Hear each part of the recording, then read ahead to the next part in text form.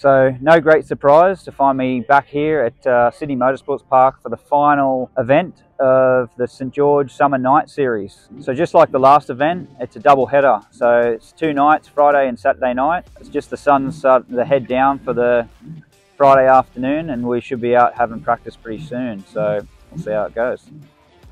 I think it's not only good for me to keep racing and ride my local track, one of the ones that I've loved for years, but I think it's good because it gives everyone an opportunity to come. The event is condensed into a small amount of time, and obviously being at night, people haven't got their commitments with work, and they can even bring the family because it's free. So I think the whole combination of everything that it has to offer is absolutely ideal. We get to go racing, we put on a show, and people get to come and watch. I can't think of a better way to spend the weekend.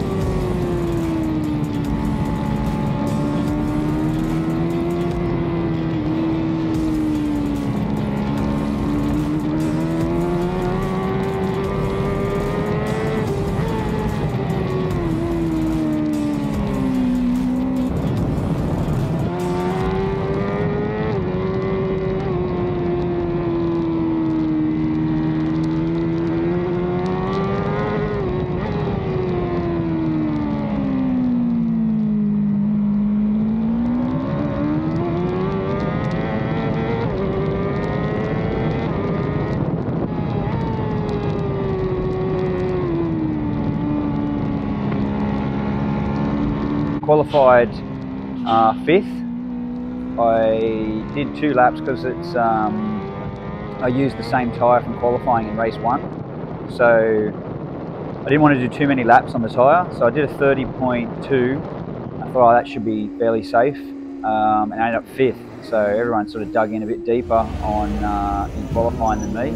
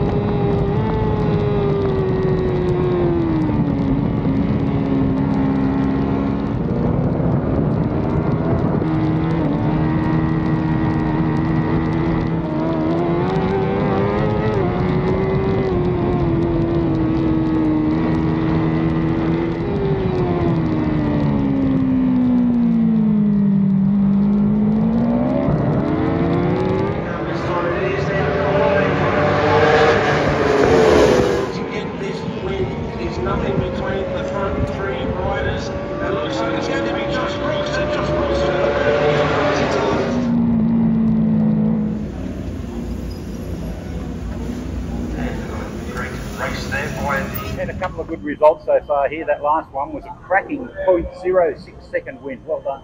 Yeah, a win's a win. You'll take it any way that you can. You know, I was trying to control the lead and not, because I'm using the same tyre in the next race, I didn't want to do more than I needed to. You know, just try and conserve some of the rubber for the next race. So leading, I was just trying to control the speed and not overcook it. And then yeah, I knew I was sitting there as a as a sitting duck, as they speak. But you know, I thought the pace was maybe enough to just hold position, but then both Crew and Mike come past. So then I had to turn the cap backwards and get some more aggression. You know, 20 years ago, I was doing the same strategies then as I have to employ now. I look forward to every race I can be part of. So yes, definitely looking forward to the new season ahead. You know, coming off the back of this night series, I hope it's put me in good shape to get started the season in my best form possible.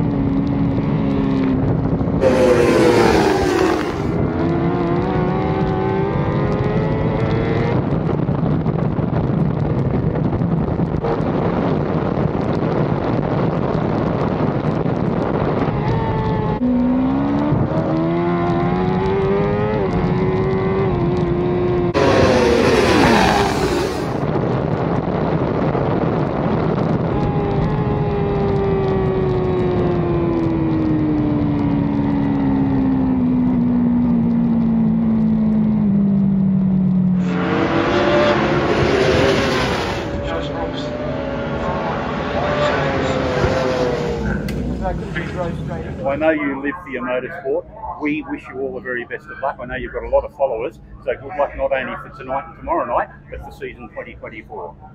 Yeah, and you know, I owe it to the followers. You know, the people that support the event, the people that come and watch, the people that buy gloves and helmets and tyres and bikes. everyone that contributes to motorcycles. I've got to thank every one of you, because that's what creates this environment for us to go racing. So thank you. I know that you've got a lot of Facebook followers. I know that Amy is your media liaison girl, and interviews like this, how important is it to get messages out to the fans?